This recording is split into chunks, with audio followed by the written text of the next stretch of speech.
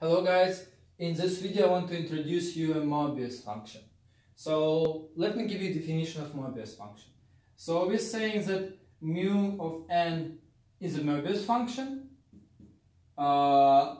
if we have the following. We're saying that our Mobius function equals to 0 if n has a square factor.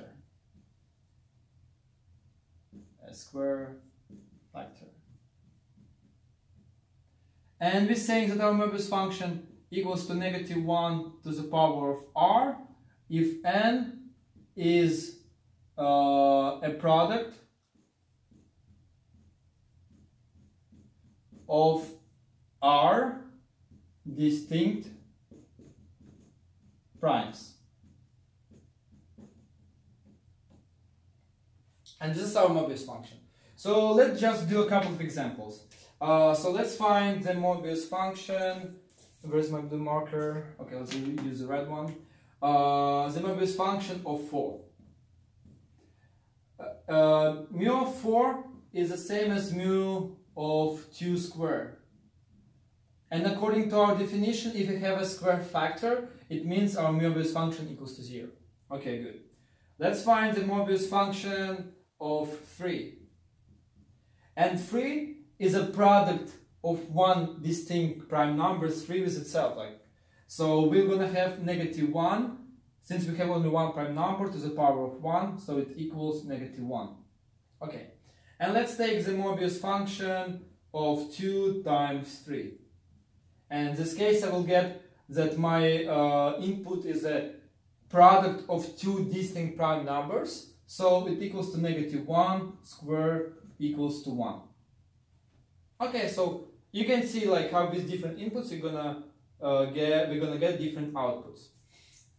You can ask me, why do we need Mobius function? One of the reasons why, because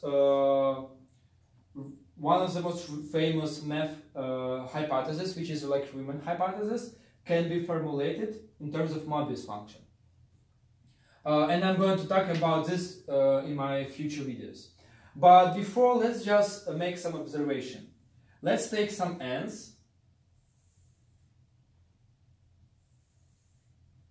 And what I'm going to do with these n's, let's take not 0. Let's take n equals to 1, 2, 3, 4, 5, 6, 7, 8, 9, 10, 11, 12, 13, 14, and 15. And for this of this n, I want to find the value of my mu of n. Just make a table, make a chart. So let's figure out. So mu of 1, what is mu of 1? I have a debate, but then I went to online and checked, because 1 is not a prime number. And 1 doesn't have a square factor. In some sense, 1 have 1 squared equals to 1, so it's square factor. But what I found is all mathematicians agree that let's mu of 1 to be equal to 1. Okay, what is mu of 2?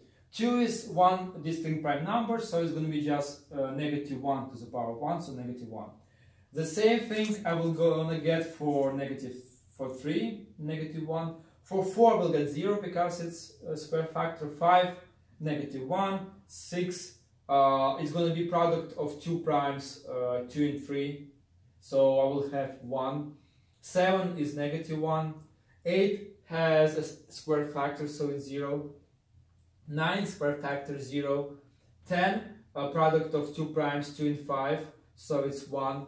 11 it's a prime number, so -1. 12 have a square factor, 2 squared times 3, so it's 0.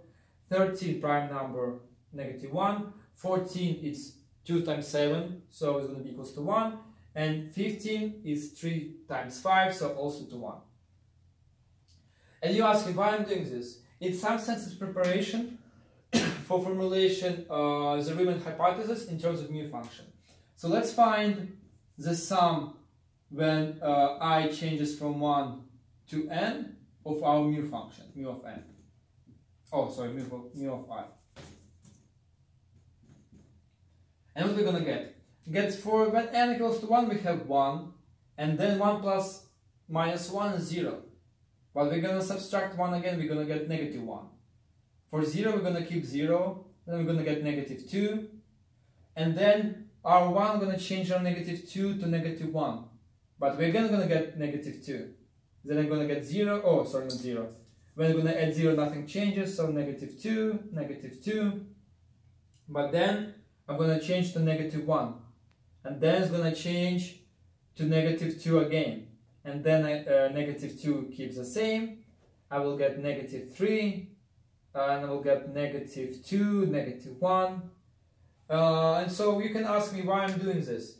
I'm doing this for one reason, because you can see every time your function is going to be increased, it's going to be decreased. Or every time it's going to decrease, at some point it's going to increase. So basically your function is going to be always around 0.